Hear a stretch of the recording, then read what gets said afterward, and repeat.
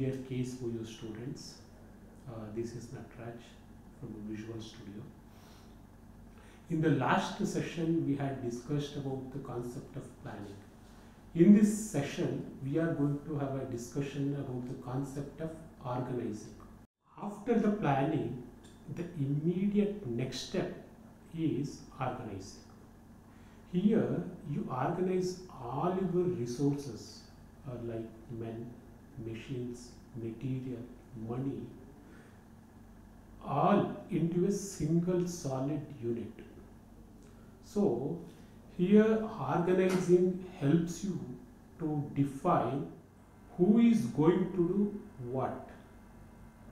So, organizing sets you the job roles, organizational hierarchies, and streamlines the coordination between all of them.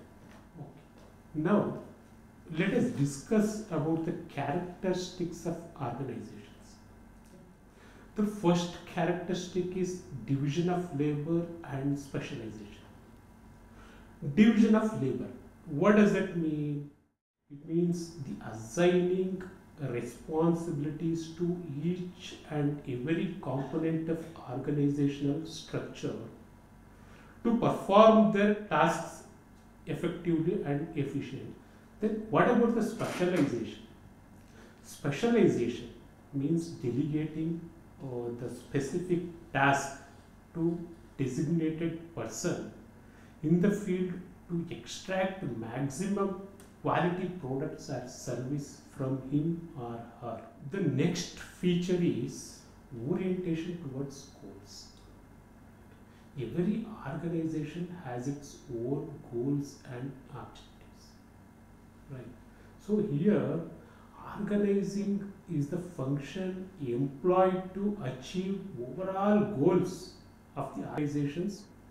Organization integrates the individual's goals or objectives or aspirations or dreams into the overall organization's objectives. Dear students, now let us discuss about the objectives of the organization.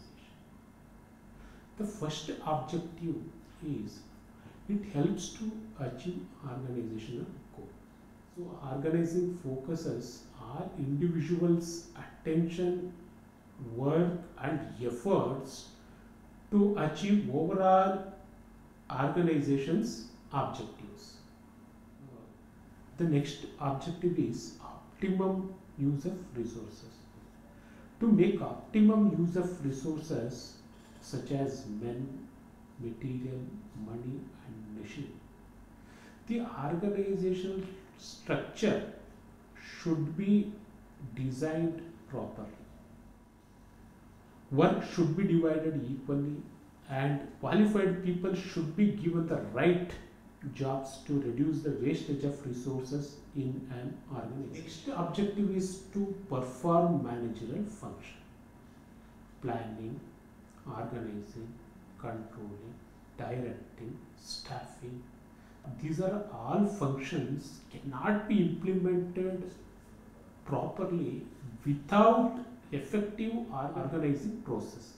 Hence, the organization process is very essential in any organization in order to get maximum output from each and every component of organization. Dear students, I hope you have learned something valuable in this session. In the next session, we will take up another concept and we will have a discussion.